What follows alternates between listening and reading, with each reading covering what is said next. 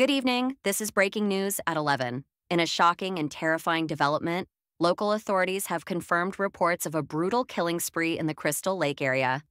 That's right, a name many hoped they'd never hear again has resurfaced.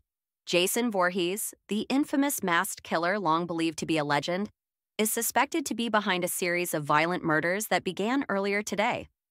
Our top story tonight centers on the tragic death of a local trucker known online as Trucker John A9. The trucker, identified by his online persona, was found brutally murdered this evening in what police are calling a gruesome scene. Trucker John 89 had been live streaming his subscriber gathering through the Crystal Lake region when his broadcast suddenly took a dark turn. In the chilling moments before the stream abruptly cut off, viewers reported hearing the sound of breaking glass and what some described as heavy footsteps, leading authorities to believe Jason Voorhees may have been stalking the trucker for some time before attacking. Eyewitness reports indicate the live stream attracted a large number of viewers who were horrified as the sound of a violent struggle filled the screen, followed by a sharp cry for help before everything went dark. Authorities responded to the scene, but it was too late. Trucker John 89 was found dead, making him the first confirmed victim of this horrific resurgence. Local law enforcement has since been working to piece together the timeline of events, and at this hour, the body count has tragically risen.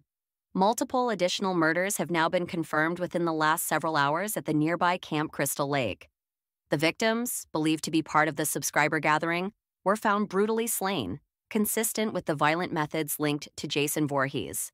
Among the dead are several individuals who were loyal subscribers to Trucker John, including individuals identified by their online usernames: Pixins, You're Bad the Scot, Intensify the Tribal Chief, Random666, and Tilted Cyanide. Their bodies were found scattered throughout the campgrounds in scenes that investigators are describing as disturbingly reminiscent of Voorhees' past massacres. As residents of Crystal Lake and surrounding communities go into lockdown, we are learning more about the potential resurgence of Jason Voorhees. Long thought to be nothing more than a myth, it appears this nightmare has returned.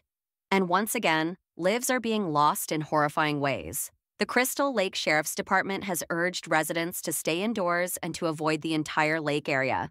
Local roads leading to the campgrounds have been closed, and authorities are warning that Voorhees is armed, dangerous, and potentially unstoppable. The sheriff's message earlier was as follows: "We're dealing with a very dangerous individual, one who has been responsible for countless deaths in the past. This is not a prank or urban legend. Jason Voorhees is real, and he is currently at large. We strongly urge everyone to stay in their homes, lock all doors and windows, and report any suspicious activity immediately.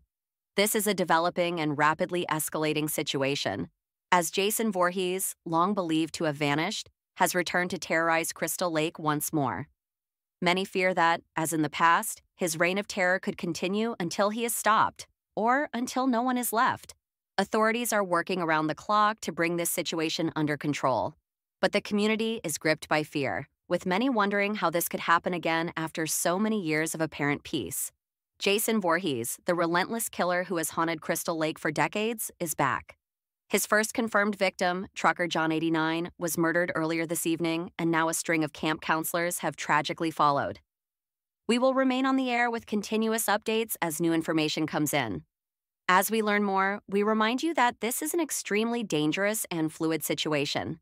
Residents are advised to follow all warnings from law enforcement and avoid any areas near Crystal Lake.